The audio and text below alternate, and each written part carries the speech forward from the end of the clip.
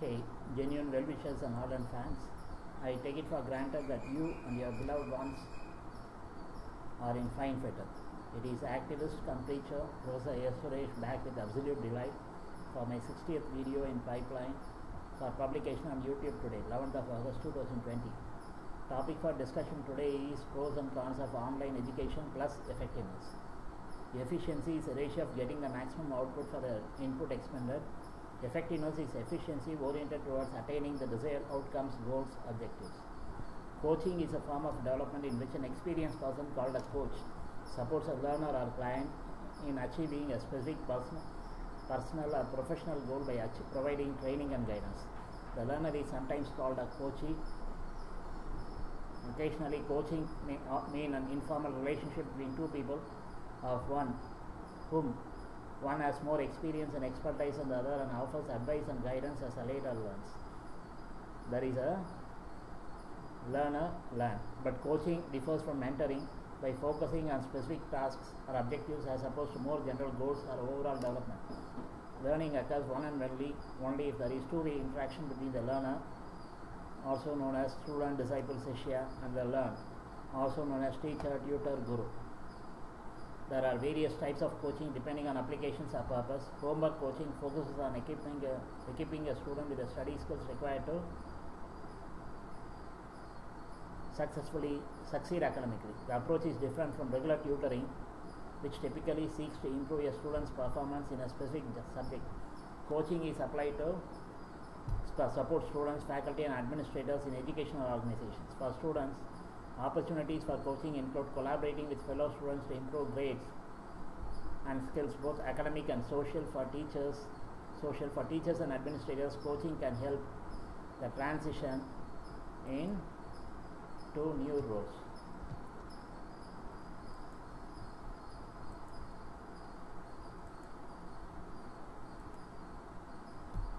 Distance education or distance learning is the education of students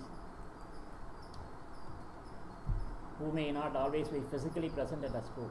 Traditionally, this usually involved correspondence courses wherein the student corresponded with the school via post. Today, it involves online education. A distance learning program can be completely distance learning or a combination of distance learning and traditional classroom instruction.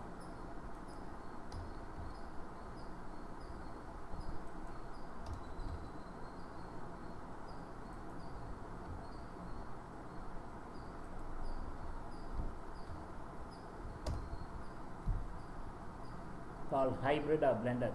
Massive open online courses, MOOCs, offering large-scale interactive participation and open access through the World Wide Web or other network technologies are recent educational modes in distance education. A number of other terms: distributed learning, e-learning, M-learning, online learning, virtual classroom, etc. are used roughly synonymously with distance education. The first distance education course in the modern sense was provided by Sir Isaac Pitman in the 1840s, who taught a system of shorten by mailing text transcribed into shorten on postcards and receiving transcriptions from his students in return for correction. The element of student feedback was a crucial innovation in Pitman's system. The first correspondence school in the United States was a society to encourage studies at home, which was founded in 1873. Founded in 1894, Holsey and all, Oxford was the first distance learning college in the UK. So this is not something new. The University of London was the first university to offer distance learning degrees. Established its external program in 1858. Education was a high priority in the progressive era as American high schools and colleges expanded greatly. For men who were older or were too busy with family responsibilities, night schools were open, such as YMCA School in Boston that became Northeastern University. Outside the big cities, private correspondence schools offered a flexible, narrowly focused solution. Large corporations systematized the training program for the new employee. Only a third of the American population lived in cities of 100,000 or more population in 1920. To reach the rest, correspondence courses had to be adopted. The International Correspondence Conference for Correspondence Education held its first meeting in 1938. The goal was to provide individualized education for students at low cost by using a pedagogy of testing, recording, classification, and differentiation. The organization has since been renamed as International Council for Open and Distance Education, with headquarters in Oslo, Norway. The Open University revolutionized the scope of the correspondence program and helped to create a respectable learning alternative to the traditional form of education. It has been at the forefront of developing new technologies to improve the distance learning service, as well as undertaking research in other disciplines. The COVID-19 pandemic resulted in the closure of a vast majority of schools worldwide. Many schools moved to online remote learning via platforms including Zoom, Google Classroom, Microsoft Teams, D2L, and Edgeunity. Concerns arose over the impact of this transition on students without access to an internet-enabled device or stable internet connection. Internet technology has enabled many forms of distance learning through open educational resources and facilities such as e-learning and MOOC. Although the expansion of the internet blurs the boundaries, distance education technologies are divided into two modes of delivery: synchronous learning and asynchronous learning. In synchronous learning, all participants are present at the same time in a virtual classroom as in traditional classroom teaching. It requires a timetable. Web conferencing, video conferencing, educational television, instructional television are examples of synchronous technology, as are direct broadcast satellites, internet radio, live streaming, telephone, and web-based voice over internet protocol. Web conferencing software helps to facilitate class meetings and usually contains additional interaction tools such as text chat, polls, hand raising, emoticons, etc. These tools also support asynchronous participation by students who can listen to recordings of synchronous sessions. Immersive environments have also been used to enhance participant presence in distance education courses. Another form of synchronous learning using the classroom is the use of robo proxies. Proxies in distance learning, including those that allow 6 students to attend classes. Some universities have been starting to use robo proxies to enable more engaging synchronous hybrid classes where both remote and in-person students can be present and interact with the tele-robotics devices such as Scooby telepresence robo, stand that looks around, and double robo that roams around. With these telepresence robots, the remote students have a seat at the table or desk instead of being on a screen or the wall. In asynchronous learning, participants access course materials flexibly on their own schedule. Students are not required to be together at the same time. Mail correspondence, which is the oldest form of distance education, is an asynchronous delivery technology, as are message board forums, email, video and audio recordings, print materials, voicemail and fax. The two methods can be combined. Many courses offered by both universities and open universities and an increasing number of campus-based institutions use periodic sessions of residential or day teaching to supplement the sessions delivered at distance.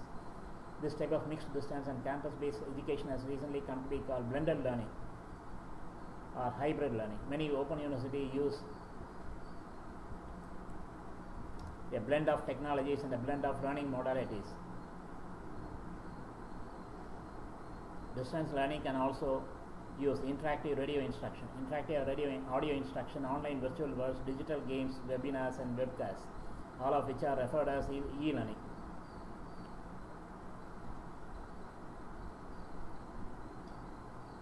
A radio as a master teacher was used. Experts in given fields broadcast lessons for pupils within the many classrooms of the public school system, asking questions, suggesting readings, making assignments and conducting tests.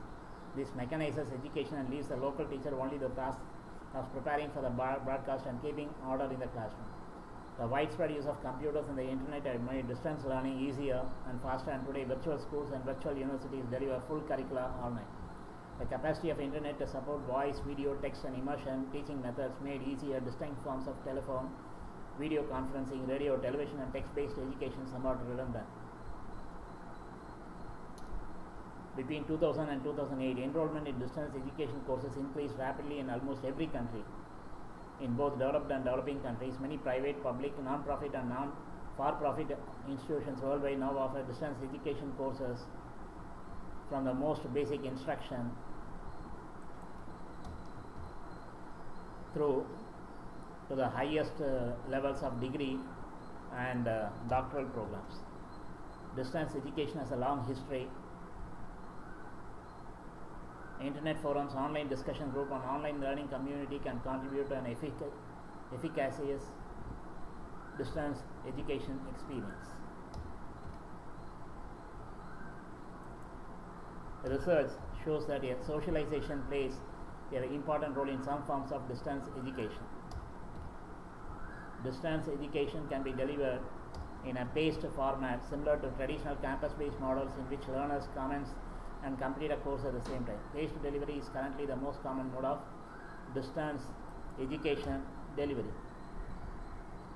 Alternatively, some institutions offer self-paced programs that allow for continuous enrollment, and the length of time to complete the course is set by the learner's time, skill and commitment levels. Paced courses may be offered in either synchronous mode, but self-paced courses are always offered asynchronously.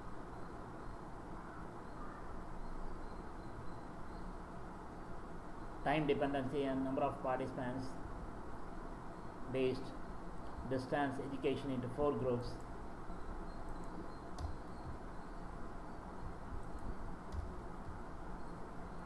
MOOC, SPOC, small private online courses, synchronous massive online courses, synchronous private online courses. These are the 4 groups.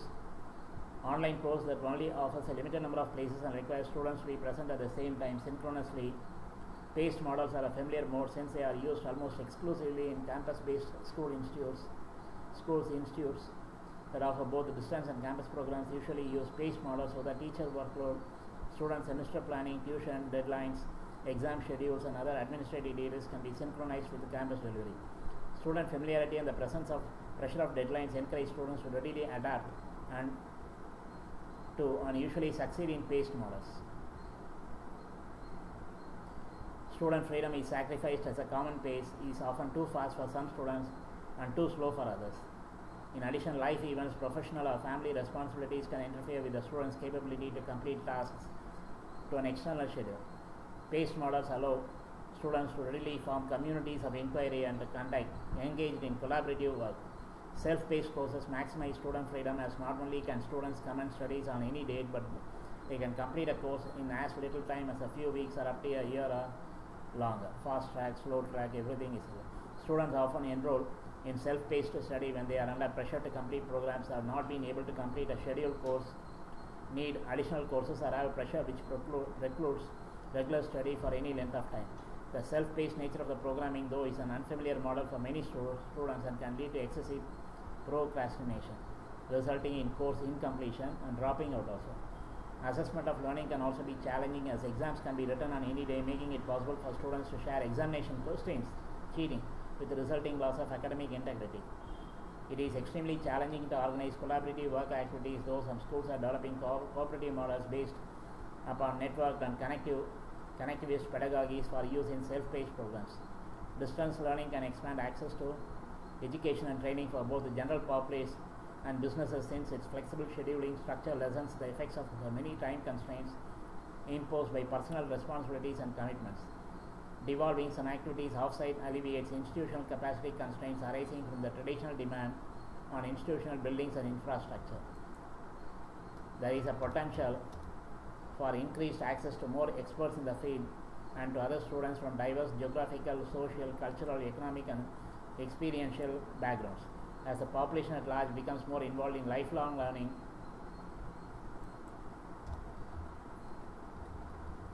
beyond the normal schooling age, institutions can benefit financially and adult learning business courses may be practically lucrative. Distance education programs can act as a catalyst for institutional innovation and are at least as effective as face-to-face learning programs, especially if the instructor is knowledgeable and skilled. Distance education can also provide a broader method of communication within the realm of education, With the many tools and programs, the technological advance have to offer, communication appears to increase in distance education among students and their professors as well as students and their classmates. The distance education will increase in communication, particularly communication among students and their classmates, is an improvement that has been made to provide distance education students with as many of the opportunities as possible that they would receive in-person education.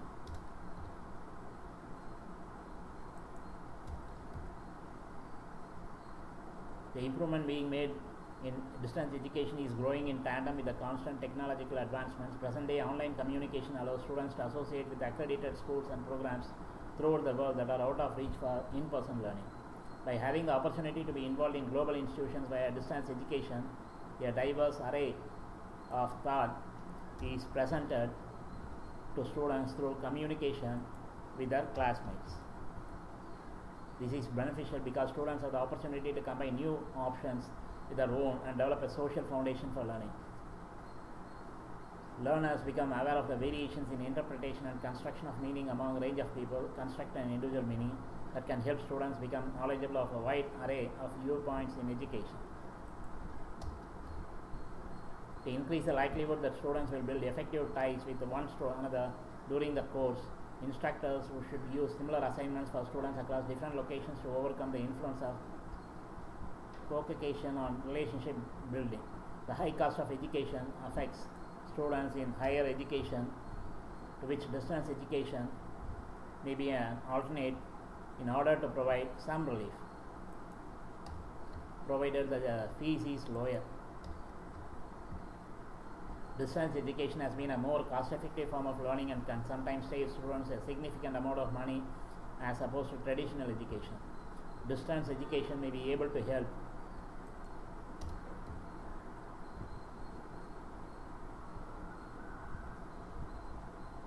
to save students from the economic burden of high-priced course textbooks. Many textbooks are now available as electronic textbooks known as e-textbooks that can offer digital textbooks for a reduced price in comparison to traditional textbooks. Also, the increasing improvements in technology have resulted in many school libraries having a partnership with the digital publishers that offer course materials for free, which can help students significantly with the educational costs.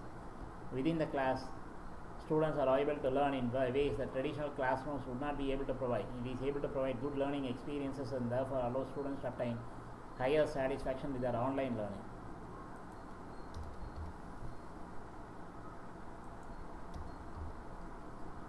Students can review the lessons more than once according to their needs.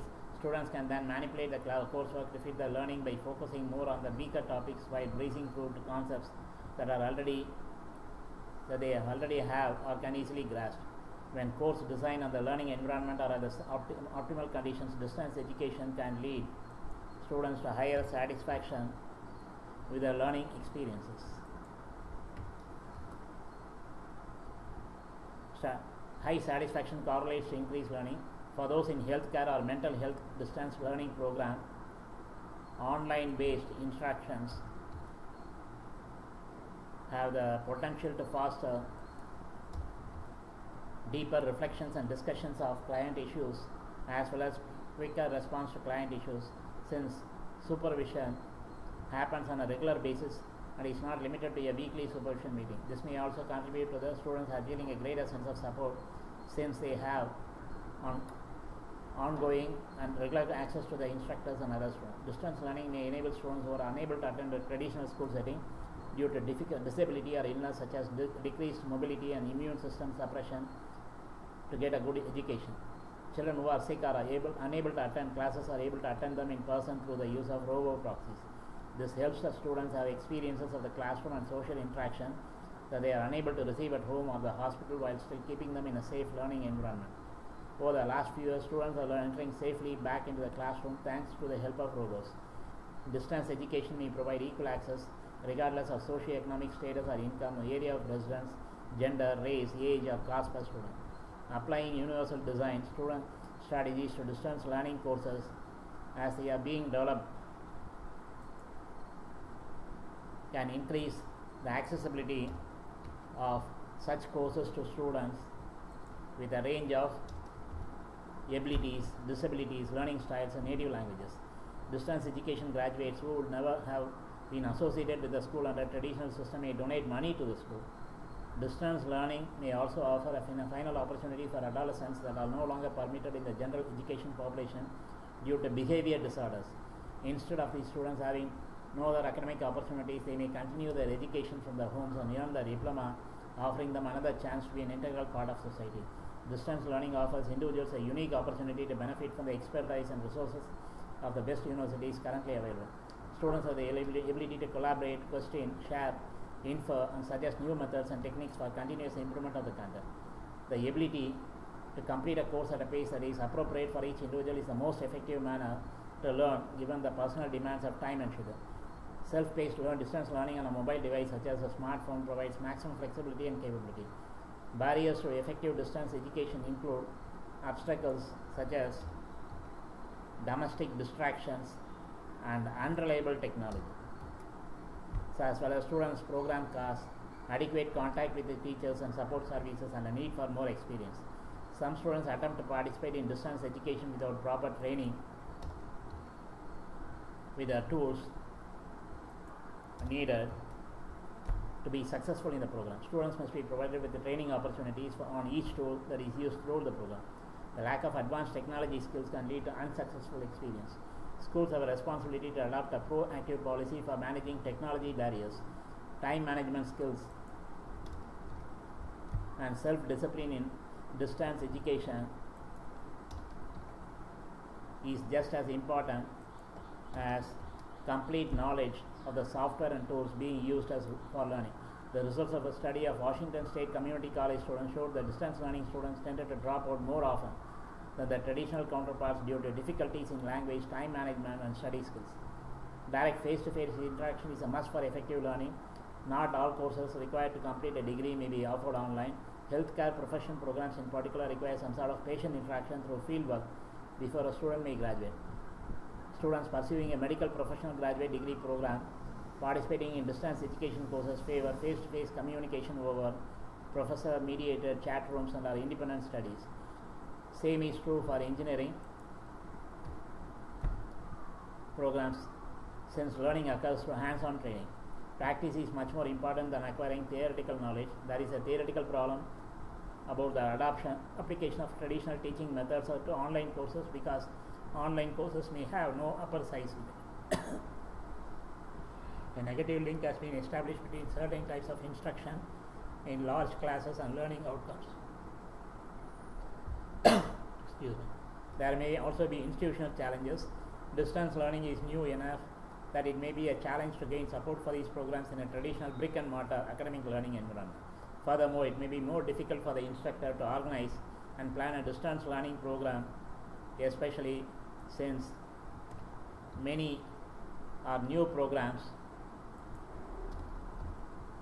and their organizational needs are different from a traditional learning program. Additionally, distance education offers industrial countries the opportunity to become globally informed. There are still negative sides to it.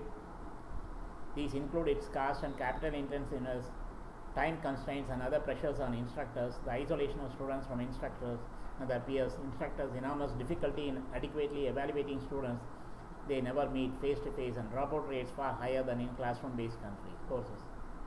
A more complex challenge of distance education relates to cultural differences between students and teachers and among students. Distance programs tend to be more diverse as they could go beyond the geographical boundaries of regions, countries, and continents and cross-cultural borders that may exist with respect to race, gender, and religion. That requires a proper understanding and awareness of the norms, differences, preconceptions, and potential conflicting issues. One of the most significant issues encountered in the mainstream correspondent model of distance education is transactional distance, which results from the lack of appropriate communication between learner and teacher.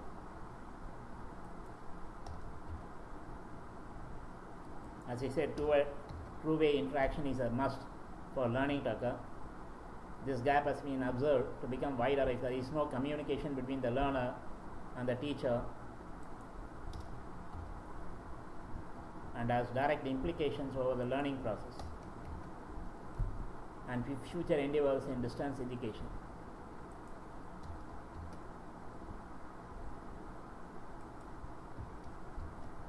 Distance education providers began to introduce various strategies, techniques, and procedures to increase the amount of interaction between learners and teachers.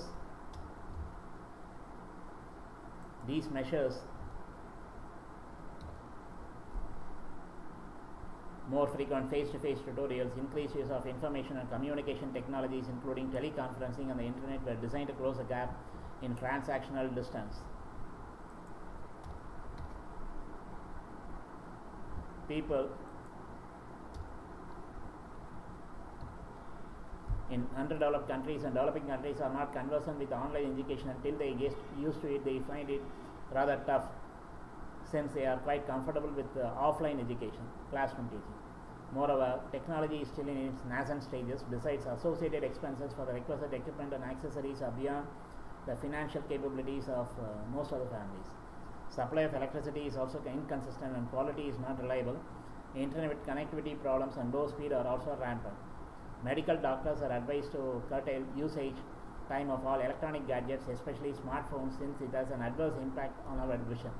The blue light emitted by electronic gadgets, whether it is a smartphone, TV, computer, has a direct impact on melatonin hormone that stimulates sleep and our biological clock, also known as circadian rhythm. This leads to sleep deprivation and allied stress, ultimately yields health complications and shortens the lifespan. One needs to exercise adequate caution for appropriate use of contemporary technology, as it is majority of people are living sedentary life, spending too much time with electronic gadgets, couch potatoes, and have become psychos leading a virtual life and addicted to electronic gadgets. Social isolation is really bad, since by nature human beings are social animals. Social interaction with real people in a real world is a must. Debates, discussion on topics like this can go on forever. Anyhow, let me call it a day. We'll meet again real soon. Some of the statements, views expressed are solely mine based on limited knowledge gained over 6 decades. Always watch these videos with a closed caption, subtitles for absolute 100% comprehension, as by my sincere recommendation zillion times over. I know I rushed through to complete the presentation within 20 minutes max. This is the time limit I had set myself to retain the viewer's attention as of now. I know nowadays I exceed this time limit, since I make honest attempts to cover the selected topic more elaborately, including so many intricate fine details, referring a wide variety of sources, in particular Wikipedia quite extensively, besides articles and books published recently. In addition, I add my own salt and pepper and masala based on my personal experiences so far in my life and also intuition. Stay at home as much as possible to maintain social distancing attributed to pandemic novel COVID-19 and prolong your lifespan. Lead a healthy life. God alone can put a stop to natural and unnatural events, maybe bio-war and cyber-war like pandemics, which may lead to apocalypse and extinction of all sentient species on earth for no fault of theirs. All the best. Rest in peace and